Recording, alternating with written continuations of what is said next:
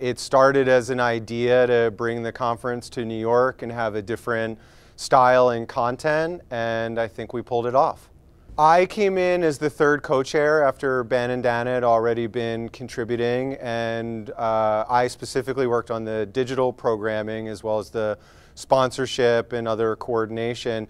It was a great producing effort. When you have a team of all producers, you end up with a great production, really great teamwork, and some great new friendships. There's been a few ups and downs, you could say, in the digital space, but I would think that we're at the point now where the digital convergence is already mainstream. You know, you think about stuff like Amazon, Netflix, and Hulu. Are they a digital station or are they a cable station? It kind of just doesn't really matter now.